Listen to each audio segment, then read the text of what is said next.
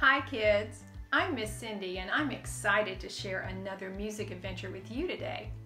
But first, I have a question. Did you make a snowman this week? How awesome was that? I hope you took lots of pictures. You may not see this much snow in Memphis again for a very long time. But back to our music adventure. Did you try making water chimes at your house last week? It was so much fun to experiment with them and to hear the different musical pitches that they made. Do you remember what song I played on both the piano and the water chimes last week? That's right! Oh, How I Love Jesus. Maybe you figured out how to play it yourself. Did you notice that sometimes the notes move higher and sometimes they move lower and sometimes they just stay the same? Let's use our hands to help us understand how the music moves. We'll start with our hands on our shoulders like this. And when the music goes lower, our hands will move lower like this. And when the music goes higher, our hands will just move higher like this. Now can you stand up and sing and move with me? Let's give it a try. Oh, how I love Jesus. Oh, how I love Jesus. Oh, how I love Jesus, because he first loved me. Great job! Let's try it again a little faster. Can you do it? I know you can. Here we go. Oh, how I love Jesus. Oh, how I love Jesus. Oh, how I love Jesus, because he first loved me. Now you probably learned that song by hearing it over and over several times. But did you know that when people learn how to read music symbols, they can play or sing songs that they have never ever heard before? This is what the melody of this song looks like using music symbols.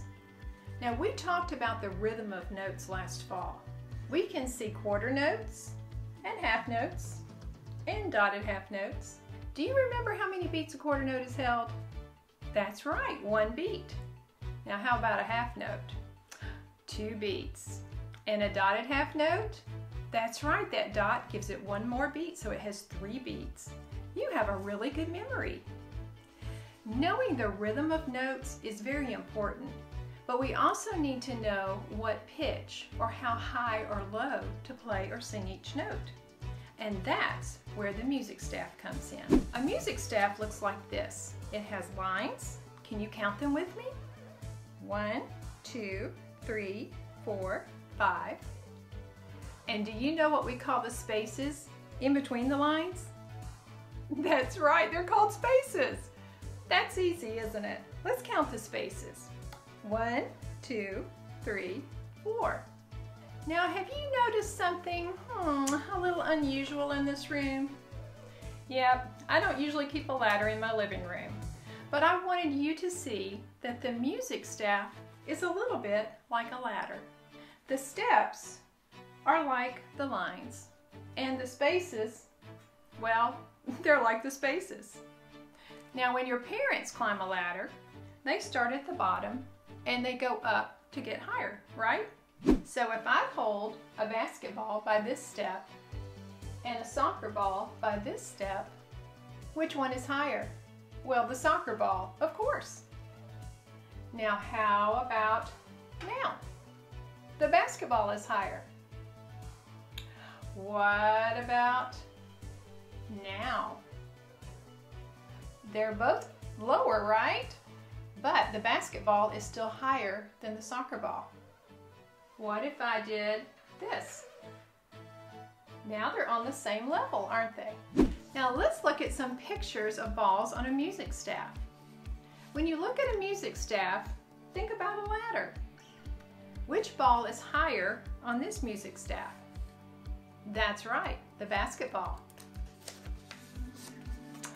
Which ball is higher on this staff? The soccer ball. Oh, you guys are so smart.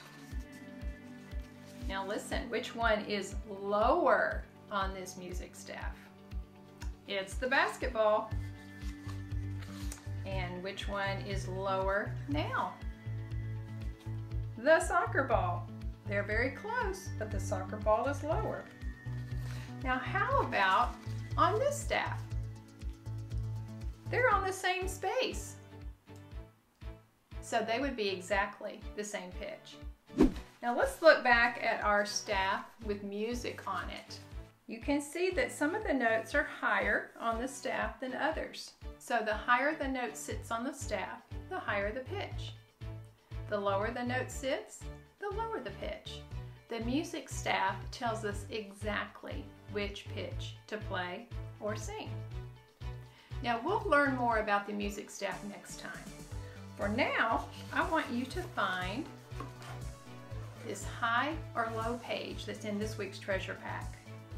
Follow the directions to color in the notes, and then show your parents what you've learned. You are off to a great start learning about God's gift of music. Remember to keep singing praises to Jesus. I'll see you next time. Bye-bye.